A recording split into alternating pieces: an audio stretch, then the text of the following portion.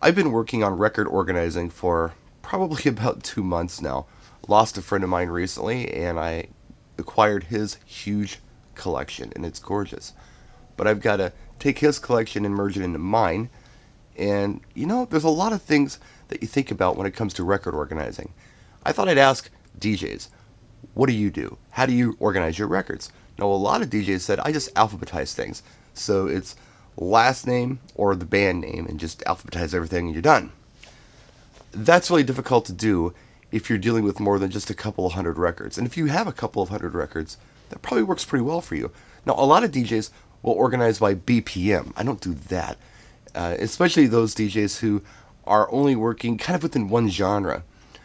I've got a lot of stuff that I like. I like a lot of different kinds of music. And I'm from the old school of crates. Now, the way crates worked, where we had them set up by category.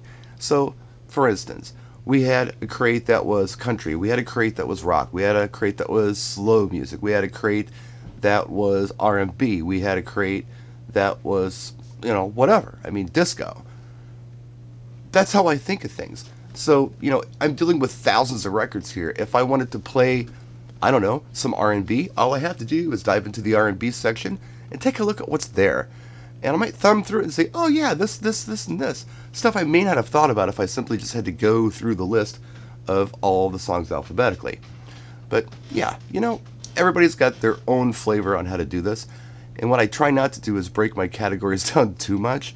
So I'm doing kind of top 40 mainstream dance, and then I'm doing freestyle as a separate category, which may be ill-advised, but I'm doing it.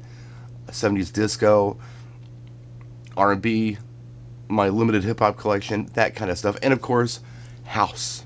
Like deep house, it's got its own category. But the problem is house has so many subcategories.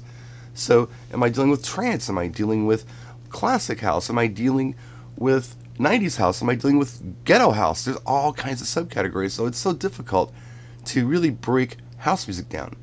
And when you're talking about trying to alphabetize by artist, wow. Some of these house records, I mean, you got one record and it's got 4 different artists on it, or it's a white label, you don't know what it is, but you know what kind of music it is. So when you start getting deep into this, it gets more and more difficult. So, I don't know, how do you do it? Let us know in the comments section.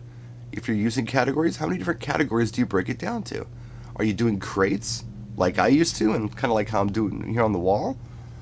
Or are you simply just alphabetizing everything and doing a little compilation section at the end of Z? Let us know in the comments section. I'm curious. Practice and enjoy.